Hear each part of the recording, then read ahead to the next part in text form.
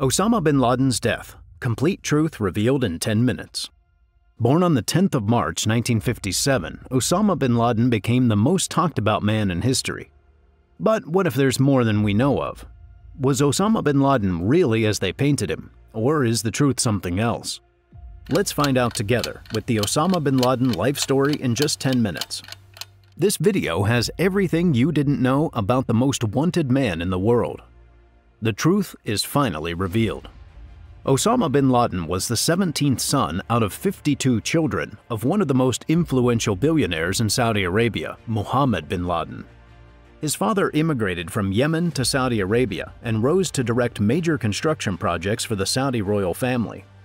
By the time of his death in 1967, his company had become one of the largest construction firms in the Middle East. The bin Ladens were pretty close to the Saudi royal family. Not only were they rich, but his family was also quite religious, including the man himself. Every year, his father would host many influential scholars from all around the world at the time of Hajj.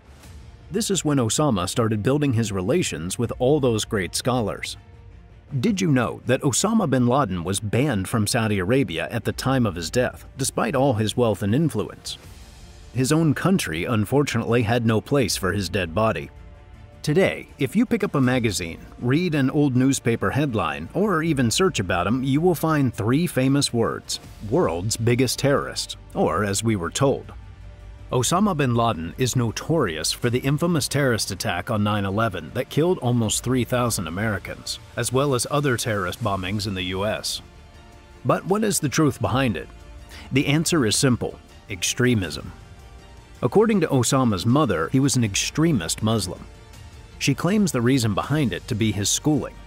Osama studied public administration at King Abdul Aziz University in Jeddah, where it is likely that he also received instruction in religious studies. This is where he met some members of an activist group called the Muslim Brotherhood. His mother believes that these members are the ones that brainwashed Osama. She believes they radicalized him in the name of Muslim supremacy. A human mind at such a young age is like a canvas, and whatever you paint stays there forever. Unfortunately, during the same time period, the US invaded Afghanistan, a Muslim state. Consequently, Osama's extremism strengthened to the point where he started going on secret trips to Afghanistan for their aid. Once in Afghanistan, Osama started to build new connections with the operating extremist groups there. Now, with the help of these extremists, he started recruiting volunteers from his own state, Saudi Arabia. He wanted to train them for the ongoing invasion and war in Afghanistan. But he didn't do it himself. Instead, he outsourced them to other organizations. Until this stage of his life, his focus was mainly on freeing Afghanistan from invasion, though his brain was corrupted by extremism and superiority. Maybe he had good intention, but not so good support. Who knows? What do you think? Well, there is more to the story. His focus shifts to collecting funds for his Afghanistan mission. Well, it wasn't really a problem for him considering his family status and wealth, and so he did. While all of this is very interesting, let's fast forward to 1984. He finally formalized his base in Peshawar, Pakistan. Here he started directly training and conducting the volunteers. They also started generating a database of all the volunteers that signed up. Safe to say, it was no less than a proper organization, which they called Al-Qaeda.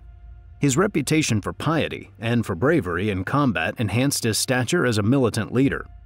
In 1989, following the Soviet withdrawal from Afghanistan, bin Laden returned to Saudi Arabia, where he was initially welcomed as a hero. However, he soon came to be regarded by the government as a radical and a potential threat. Simultaneously, in the Middle East, the new leader of Iraq, Saddam Hussein, started his expansion into the Gulf oil-rich nations, soon targeting Saudi Arabia. Well, now what? In comes Osama bin Laden. To save Saudi Arabia, especially the sacred land of Mecca and Medina, he wrote a letter to the Saudi king. In his letter, he asked for permission to use his network of fighters to defend Saudi Arabia against Iraq. While he was mobilizing his men for the war, the government denied his requests. Not only did they deny his request, they called the US for their aid. Bin Laden was outraged. So folks, this is where the conflict between Osama bin Laden and America begins. And the story is about to get more interesting. To be very honest, Osama didn't really like the US aid. He wanted Saudi Arabia to be without any Western influence, purely based on Islamic principles and values. So he used his previous connections and soon declared a religious order. According to him, all should get trained from Afghanistan to fight in the war. He claimed that fighting your enemies was your religious duty. It turned out to be a pretty smart tactic, and he played this religious card pretty well. In no time, more than 4,000 people left Saudi Arabia for Afghanistan to get trained for the war. This ultimately led to Saudi leaders enforcing a travel ban on Osama bin Laden. Osama, however, played smart and found a way to get into Pakistan in the name of a business meeting. He then finally resided in Afghanistan and never looked back. He also received protection from its ruling Taliban militia. Saudi Arabia still tried to hunt Osama down. In fact, according to some reports, the US even offered to take Osama down and hand his body to Saudi Arabia. However, they declined their offer. Let's shed some light on the event of late 1996. In this year, bin Laden dropped not one, but two fatwas. Now, what got him all riled up? Well, he pointed fingers at the United States, saying that they were doing shady stuff like stealing resources from Muslim lands, hanging out in holy spots of Islam, and supporting governments that were basically doing whatever the US wanted in the Middle East. He also publicly praised other groups' attack on Americans, including the 1993 bombing of the World Trade Center in New York. In 2001, a group of 19 individuals affiliated with al-Qaeda orchestrated the devastating September 11th attacks. In retaliation, the US teamed up with other countries and kicked the Taliban out of Afghanistan.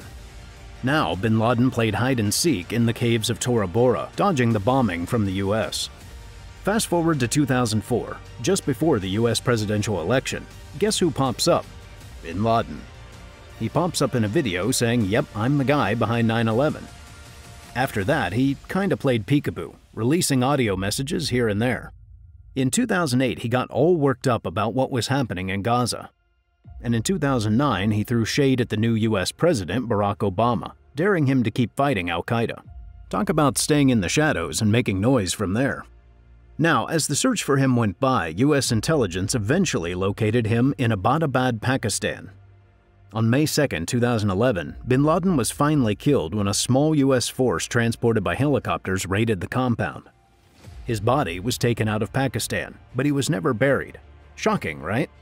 Well, Osama wasn't given a regular funeral. Instead, it was a sea burial. According to the USA, Osama was a terrorist. And, well, they didn't want a shrine for a terrorist, at least not after the shrine of Saddam Hussein. Now, after thorough investigation and DNA verification, his body was carried to an aircraft carrier called the USS Vinton, which was anchored in the Arabian Sea. Hereafter, he received the Islamic death rituals. They washed his body, shrouded it in a white cloth, and gave a last prayer, and finally tied the body with a weighted bag and disposed of it in the northern Arabian Sea. From there, his body is now lost forever. Many Islamic countries and people criticize the sea burial of Osama bin Laden, but the US had its reasons. Apart from not wanting a shrine to be built in his honor, the US didn't want his grave or him to be a motivating symbol of terrorism after his death. Also, since cremation is strictly prohibited in Islam, the US chose the last option, all while respecting Islamic rituals, the sea burial. Wow, that was a whirlwind, wasn't it? From his early days to his eventual death, we covered it all. Bin Laden's life was a roller coaster, filled with twists, turns, and a touch of the bizarre. Was he a hero, a terrorist, or somewhere in between? How do you see bin Laden?